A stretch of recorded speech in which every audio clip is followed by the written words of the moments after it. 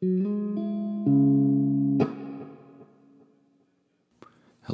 I am Sam Smith, and this is Sam's MCAT Basics. This podcast covers the most important topics put out on the AAMC MCAT each year, and I determined this list by going through all the official practice materials that the AAMC puts out, and also some third-party practice material, and just put together this big list of topics that consistently kept on showing up, and ranked those topics and made podcasts out of it. All right, so this lecture is going to cover a bunch of different topics related to learning. So what I'm going to do first is go through different parts of the brain that are associated with learning and talk about how these all work together to store bits of information and process them and kind of what takes place during learning. And this will include a little bit of talk on memory. And then I'm going to talk about different types of learning in terms of latent learning, observational learning, which are types of non-associative learning. And then lastly, I'll talk about operant and classical conditioning, which are types of associative learning. And this kind of sounds like two different topics, but it really is kind of, they're tied to the same thing. They're both tied to learning. And you will see this material on one out of the 4 sections. That will be the psych-soc section of the MCAT, and I promise that you will see something on conditioning. There would be some kind of either classical conditioning, operant conditioning, or probably both, to be honest. That's a huge topic on the MCAT. So yeah, hope this helps. Hope you enjoy.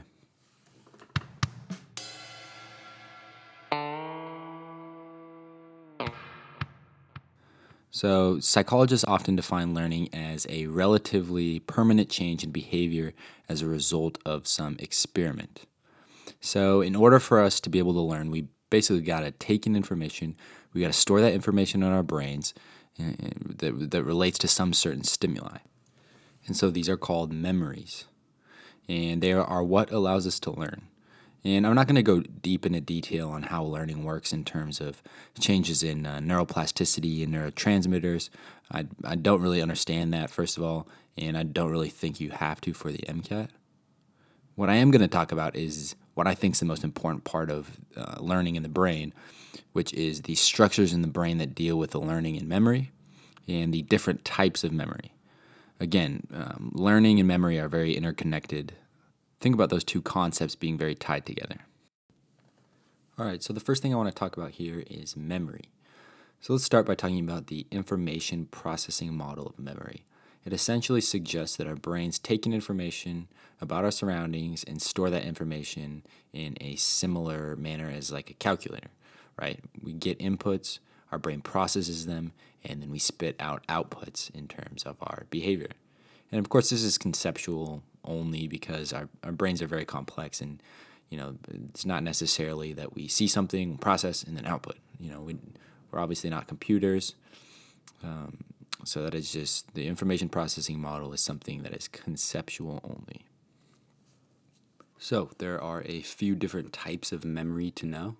The first is sensory memory, and this is the shortest term element of memory.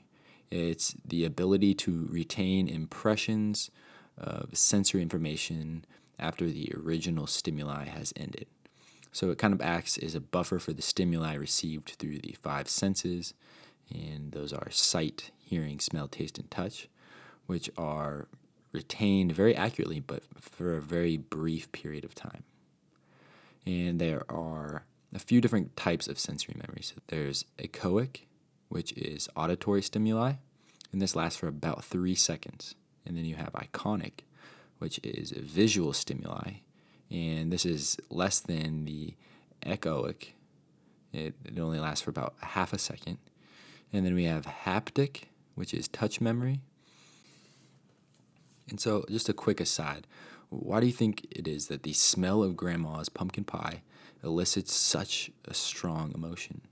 Well, one theory says that the smells get routed through our olfactory bulb, which is the region of the brain that deals with analyzing smells. And this is very closely connected to the amygdala and hippocampus, which I'm going to talk about in a bit. but just know that those regulate memory and emotion.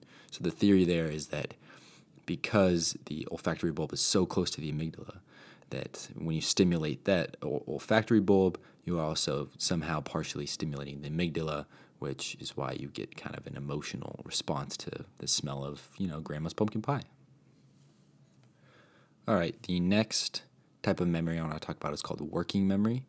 And in working memory, you can keep 7 plus or minus 2 pieces of information stored at a time. And you really want to memorize the 7 plus or minus 2. You might see that at some point. And working memory is basically what allows you to do mental math. So think about this as being able to keep 7 bits of information in your brain at once and being able to manipulate them, add, subtract, do whatever you need to do, and then put out some output. And just another quick aside about working memory is that you might be thinking about taking an Adderall before the MCAT. And it might sound like an attractive idea. However, it has been shown that Adderall actually impairs working memory and therefore does not necessarily improve test performance. It's good for studying though, right? It improves your attention to the materials. It improves how long you can go between breaks. That's all great. So, Adderall, good for studying, but bad for performance. Basically, the opposite of Viagra. And often you will hear short-term memory substituted in for working memory. That's not correct. So short-term memory is where information is stored by the working memory. So short-term memory is essentially the vessel by which the working memory operates. It's kind of like Microsoft is to a blank computer. Again, working memory describes the process by which you modulate these different bits of information within the short-term memory. So let's talk next about long-term memory. And long-term memory is a place where information is stored long-term. And this is for more than just a few minutes. There are a few different types of long-term memory that you should know for the MCAT. These are broken down into explicit memory and implicit memory. Explicit or declarative memory are memories that you can consciously recall from the long-term memory. And then implicit memories in the long-term memory are memories that are unconsciously recalled. And so for an example, explicit memories are memories of trips to certain places. Let's say you went to the Bahamas in 5th grade and you remember how great the beach was. Implicit memories, on the other hand, are things like riding a bike or running, things that you don't have to consciously think about what you're doing while you're doing it. And explicit and implicit can be broken down even further. So explicit memories can be broken down into declarative memory, which are facts and events, and declarative memory can be further broken down into episodic and semantic memories. Episodic memories are events from the past. So again, remember your trip to the Bahamas. And semantic memories are knowledge gained throughout life. So you can remember, what you're doing right now, what you're studying. That's knowledge gained throughout your life. Memorizing the amino acid structures, stuff like that. That is semantic memory. Episodic memory, on the other hand, is events. It's pretty easy to remember, right? Episodic, episode. You can kind of remember it that way. Episodes throughout your life. On the other hand, you have implicit memory, and there's 2 different types of implicit memory to know. There's procedural memory, and this is things like riding your bike, driving your car, procedures that you can remember unconsciously. And then there's also priming. So priming is the exposure to a stimulus that influences response to a later stimulus. So an example from my life is loud TV commercials. So first of all, loud TV commercials are really annoying and obnoxious. And I think there was one for State Farm, I believe. Nonetheless, so I'm watching TV, all of a sudden the commercials come on, it gets super loud, and I get kind of pissed off, and it's a State Farm. For whatever reason, every time it's a State Farm commercial. So now, anytime I'm walking around in real life, I see State Farm, I get a little bit pissed off inside. And so you can think of that as a priming stimulus, right? That stimulus now causes me to act or get annoyed when I see the State Farm in real life. So loud TV commercials primed me to have an annoyed response each time I saw State Farm advertisement anywhere else in my life. All right, to briefly summarize, memory breaks down into two main categories. That's explicit and implicit. Explicit are conscious memories, implicit are unconscious. And then explicit breaks down further into episodic memory, which is based on episodes from your past life or from this life, just episodes in the past. And also semantic memories, which are knowledge gained through life. And together, episodic and semantic memory are known as declarative memory. And then implicit further breaks down into procedural memory and priming memory. All right, now that I've covered the different types of memory, let's get into a few different brain structures involved in learning and memory.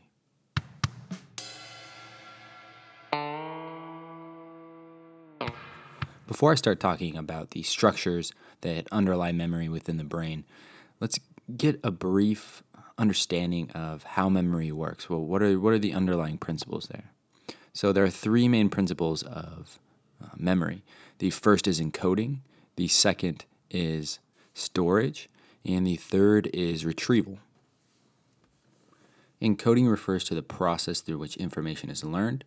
That's to say, essentially how information is taken in, understood, and altered to be able to be stored inside your brain. So that's encoding. And so you can think of this as like you're sitting watching a lecture, your teacher's talking, you're taking in auditory information, you're taking in visual stimulation. Maybe your teacher has a PowerPoint, they're showing you, they're flipping through slides, you're looking at it, and you're listening. And you're putting these bits of information into your brain. These bits of information are being encoded into your brain. The second part of memory is storage. And so storage refers to how, where, and how long these bits of information are encoded or stored within the memory system. And the third step in learning and memory is retrieval. And retrieval is the process through which individuals access stored information and then use that information to either make decisions or base their behavior on that stored information. So you have to have some response to the stored information that you have. You learn, for instance, you're in class, you learned last Thursday that, the thyroid hormone, thyroxidine, increases metabolic rate. And so, you have that, you encoded that, stored that away in your long-term memory, and then now you have to retrieve that now when you're taking a test, and, it asks you what the T3 hormone does. All right, so let's get into the different structures within the brain that are related to learning and memory. All right, so there are four main parts of the brain that play a role in memory. The first is the amygdala, the second is the prefrontal cortex, the third is the hippocampus, and the fourth is the cerebellum. All right, so let's start with the role of the amygdala. If you remember from the nervous system podcast, you'll remember that the amygdala plays a big role in emotion. And it has two kind of main roles in terms of memory. The first is that it helps encode memories. And so you can kind of think about it this way. So it's responsible for regulating emotion. So what happens when you come upon some kind of situation in which you have an emotional response? Let's say, the boogeyman's coming to get you and you get kind of scared. Well, now you are helping encode the boogeyman with fear. And so now you can put that memory into your long-term memory, right? You can encode that with fear, and the next time that stimulus is presented, you will have a fear response, right? You learned to fear the boogeyman. This is also a process called fear conditioning. And so the other way that the amygdala helps regulate learning and memory is it helps consolidate memories from short-term memory into long-term memory. So it plays a role in memory consolidation. So again, the two things to think about in terms of learning and memory that go along with the amygdala are, number one, it helps encode memories. You can think about the fear response. And then it also helps consolidate memories. All right, so the next structure is called the hippocampus. The hippocampus is mainly known to take memories from the short-term memory and consolidate them into long-term memories.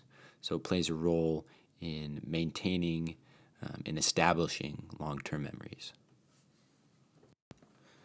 Next is the prefrontal cortex.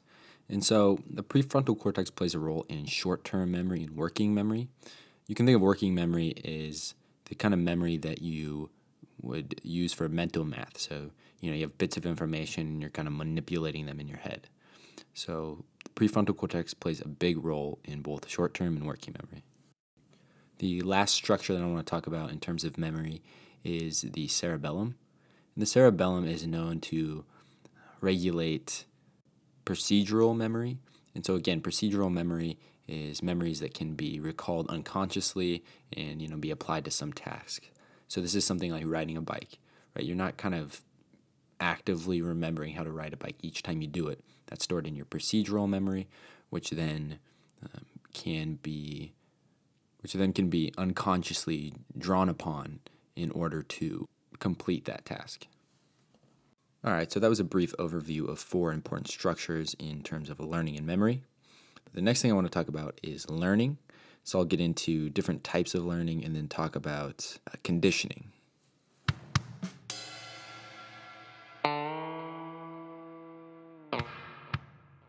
So there are 3 types of learning I want to talk about. The first is latent learning, then observational learning, and then conditioning. So I'm going to go get deep into the weeds on conditioning. I'll kind of briefly touch on the first 2. So latent learning is a form of learning that is not immediately expressed in an overt response. So it essentially, this learning occurs without any reinforcement of the behavior or association. And so the classic example is that you take a mouse, you carry it through a maze a few times, and then you put that mouse into the maze, and you put cheese or some other stimuli at the end of the maze, and the mouse will actually complete that maze faster than a mouse who was not carried through the maze. In other words, that mouse learned how to go through that maze without actually doing it, right? They observed how to go through the maze, how to get to the other side, and then they applied that learning. And it's important here that I mentioned that you do this unconsciously, right? The mouse wasn't thinking, oh, hey, they're going to put me in here with cheese and I'm going to be able to get here faster, right? The mouse is just chilling and kind of looking around and observing. They are not actively trying to learn. The next type of learning is called observational learning, and this is learning by watching. And this applies more to social learning, right? You watch your friend do behavior X, and then you do behavior X. And this is distinct from latent learning because this requires you to actually concentrate and actively learn. In latent learning, you're just chilling, just kind of looking, and you're not actually trying to learn. But in this case, observational learning is you are watching a behavior occur, and you're actively saying, oh, that's something I want to do. That's a behavior I want to pick up. All right, let's talk about conditioning. And again, this is probably the most important part of this podcast for the MCAT. There are 2 different types of conditioning. There is classical conditioning, and there's operant conditioning.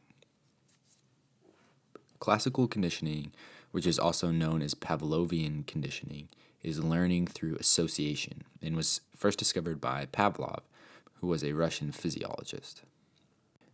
You may remember him as the dog guy from psych class. And what he did is he conditioned dogs to respond to a bell, and that would make them salivate. And so classical conditioning involves learning to associate an unconditioned stimulus that already brings about some response, and this is called an unconditioned response, with a new conditioned stimulus that brings about that same response. And here's how it works.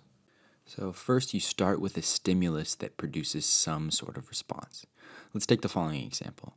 When you smell pizza, you automatically get hungry and your mouth waters, right? So in this case, the stimulus is the pizza and the response is your mouth waters. So this is the unconditioned stimulus, which is pizza, and the unconditioned response, which is your mouth waters. Now let's take that unconditioned stimulus and unconditioned response and pair it with a conditioned stimulus. So let's say this is you receiving a text, and your iPhone makes that little ding noise. This noise by itself is a neutral stimulus, i.e., it doesn't produce a response just by itself. But let's just say you eat so much pizza that the only texts you get are the text to tell you that your pizza's here. Hey, your pizza's here. Now, eventually, it gets to a point where each time you hear, your mouth starts watering because you know that your pizza's getting here. Now, let's say that for all of a sudden, it's spring break, Spring break. and you decide to go on a little diet. So you tell yourself, I'm not going to eat any more pizza. I'm going to lose a few pounds, whatever. But now you get a text, and it's from your mom. However, immediately after you get that text, your mouth waters, right? Because you still have that connection that connects that text message to pizza. And eventually, though, this keeps happening. You start to realize that, okay, this noise doesn't necessarily mean that there's pizza. And so what happens is you get an extinction of the conditioned response. That response goes away.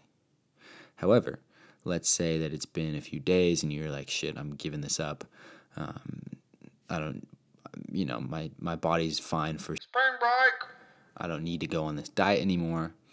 And so you order pizza. And of course you hear the, Hey, your pizza's here. and this time, of course, your pizza is actually there.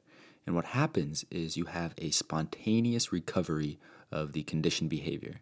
Maybe after one or two of these pizzas you order, the mouth-watering effect of your text message tone comes back. And so that's important to note, is that a lot of times you'll have a spontaneous recovery of the conditioned behavior. So let's quickly go over these terms again, just so you really have them drilled down. So the unconditioned stimulus is a stimulus that elicits or triggers a response that is innate or happens naturally, right? And it doesn't need practice or training to occur.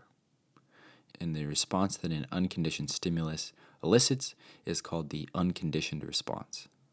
On the other hand, a conditioned stimulus is an initially neutral stimulus that becomes able to elicit a new response when it reliably predicts an unconditioned stimulus. And lastly, the conditioned response is the response that the conditioned stimulus triggers. So that is a brief introduction into classical conditioning. Very important to know the difference between all these terms and how to apply them to real life situations, especially when it is Spring break. and you want pizza. All right, so next let's talk about operant conditioning. So operant conditioning was developed by B.F. Skinner, which in itself is it's honestly kind of a horrible sounding name. However, it's a method of learning that occurs through rewards and punishments. And Skinner identified 3 types of responses that can follow behavior. So these are also called operants. So when you hear operant, just think of response. So there are neutral operants, and these are responses from the environment that neither increase nor decrease the probability of behavior being repeated. You also have reinforcers, which are responses from the environment that increase the probability of a behavior being repeated. And reinforcers can either be positive or negative. And then he also noticed that punishers had the ability to modulate behavior. So punishers are responses from the environment that decrease the likelihood of behavior being repeated. And it's important to note that punishment weakens behavior, any type of behavior. It weakens the behavior that you would like it to weaken. And it is important to note that there is both positive and negative punishment. So let's go over each of these and kind of talk about what they mean. So we'll start with reinforcement, positive and negative. So positive reinforcement is something you add to increase a behavior. On the other hand, negative reinforcement is when you remove something to increase a behavior. Then you have positive punishments, which is something that you add to decrease behavior. And the last one is negative punishment, which is removing something to decrease behavior. So let's give examples of these from the perspective of a parent. So the example of a positive reinforcement would be giving your kid candy for acting good or doing well on a test. On the other hand, negative reinforcement would be something like taking your kid's phone away in order for them to do their homework, right? You're removing some kind of stimulus or you're removing something in order for them to increase their behavior. Then you would have positive punishment. So that could be something like giving them a beating. Just kidding, don't do that. But that would be positive punishment. And then lastly, for negative punishment, this would be taking away your kid's phone in order for them to stop acting like a jackass. So again, that's taking away something to decrease behavior. That is a negative punishment. So the classic experiment that Skinner performed was done in these boxes called Skinner boxes. So Skinner boxes were essentially these enclosed boxes where he would keep mice and rats. And what he would have them do is he'd have them respond to some stimulus, usually a light or even electric shock, and they would have to press a lever. And then in return for pressing that lever, when they saw the stimulus, they would receive some kind of reward, usually in the form of food. And so in doing this, he tested out a bunch of different reinforcement schedules. So let's go into these different reinforcement schedules. There are 5 different types of reinforcement schedules. There is continuous reinforcement, there is fixed ratio and variable ratio reinforcement, and then there is interval variable and interval fixed schedules. So we'll go through all 5 of these. Before I get into these reinforcement schedules, I want to briefly mention 2 measures of how good a schedule is. So the first one is response rate, which in the case I'm about to present is the rate at which the lever was pressed, or how many responses per time occurs. And so obviously if you have more responses per time, that is going to be considered a better schedule. The second variable is extinction. So this is essentially how quickly a behavior is gone after reinforcement has been stopped. So in the case of these mice or these rats, this is how long it took the rats to stop pressing the lever after the reward, i.e. food, was stopped. So in this case, the longer it takes for a behavior to go extinct, the better the reinforcement schedule is. A long time for a behavior to go extinct is also known as a low extinction rate. Kind of confusing. So the first reinforcement schedule to know is continuous reinforcement. So let's go back to the mouse example. So in continuous reinforcement schedule, the mouse is positively reinforced every time they press the lever. So every single time they press the lever. And so this schedule results in a very slow response rate, right? Because they know that every time they press it, they're going to get it. So they don't really have to have a fast response. And it is also very prone to a high extinction rate. This will go extinct very fast. The next type of schedule of reinforcement I want to talk about is called a fixed ratio reinforcement.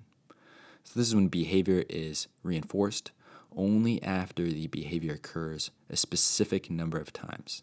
So for example, let's say you are given 1 treat for every 5th push down of the lever.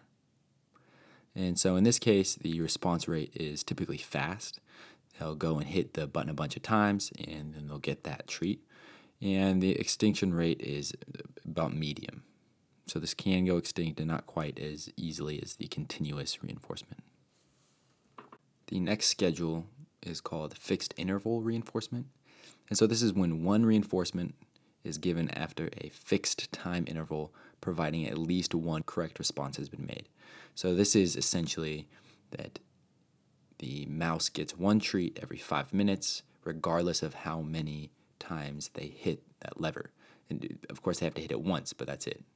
And so this has a medium response rate and a medium extinction rate, meaning it's an okay reinforcement schedule. It's okay.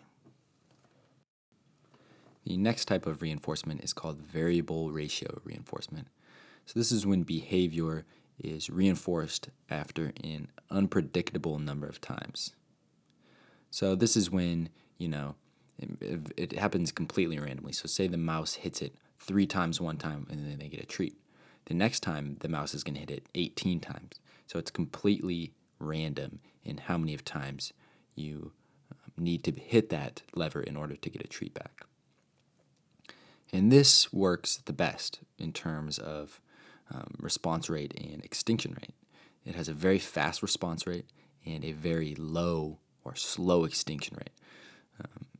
It's very hard to extinguish because of its unpredictability. And the last schedule is called a variable interval schedule of reinforcement. And this essentially says that provided that one correct response has been made, reinforcement is given after an unpredicted amount of time. So, this is the example that provided that the mouse have hit the lever at least once, that they'll be given a treat every X amount of time, right? And X changes through time. So at random time intervals, they're given these treats if they hit the lever at least once. So you can think about it this way. Ratio refers to the reinforcement itself and when it's given. And interval refers to time. So that's time between giving a reinforcement. And ratio is how often the behavior has to occur in order to receive a reinforcement. And the last term I want to mention that goes along with operant conditioning is called shaping. And so shaping occurs when over successive periods of time you eventually get to some behavior through operant conditioning. In other words, shaping is the process of reinforcing successively closer and closer approximations of a desired behavior till you reach that behavior. So an example would be potty training your kid, right? So not that I've ever done this, but what I'm guessing happens, and I'm pretty sure, I really don't really know what you do with kids, but I do know that you have to potty train them. And so what I'm guessing happens is, okay, go poop in the grass over here. And so your kid poops in the grass over there, and you give them a doggy biscuit. And so after that occurs, you tell them, okay, now poop in this little cup that I brought outside. Okay, cool. They do that, you give them another doggy biscuit. And then eventually what happens is next time maybe you take one of those little portable kid toilets outside and you say, okay, now let's poop in this. And they do, and they get all excited, you give them a high five, whatever. Now, the next time you say, all right, let's try this inside on your little training toilet. And let's say, okay, let's do it. And then they do it. And then eventually what happens is you get closer and closer and closer to them going to the bathroom on the actual porcelain toilet inside. And eventually you get there through shaping and through reinforcement of these little behaviors that get you closer and closer and closer to that end behavior. All right, and so that wraps up operant conditioning. And so what you really need to know essentially here is how to recognize what is a positive and negative reinforcement, and then also a positive and negative punishment, and also be able to identify different schedules of reinforcement. And those are really the two big things, okay? So know how to do that. Know what you're likely going to see is they'll give you some passage and say, what kind of reinforcement was given in this? Was it a positive reinforcement? Was it a negative reinforcement? Was it some kind of punishment? So you really need to be able to identify those in passages, in questions when you're asked.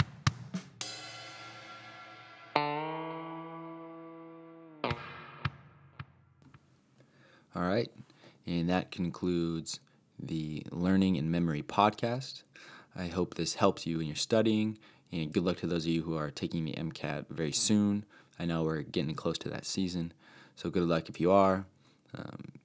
If you like the podcast, go ahead, give it a review, like it, whatever you got to do. I appreciate you listening, and I hope you listen to the next one.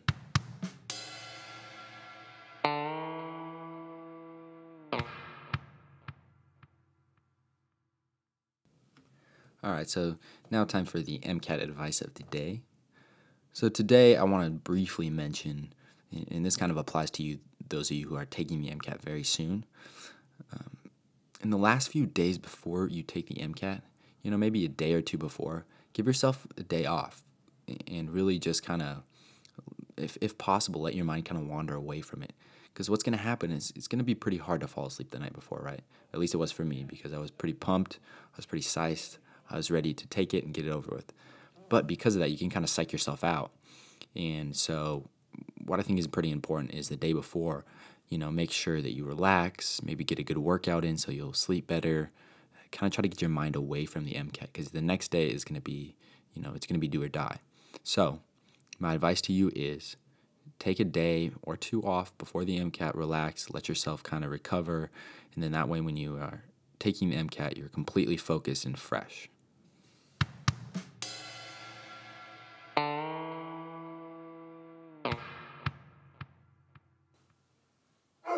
Hey, what are you doing? Hey.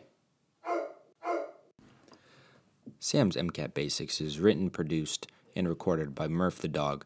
Special thanks to Murph the Dog for this episode.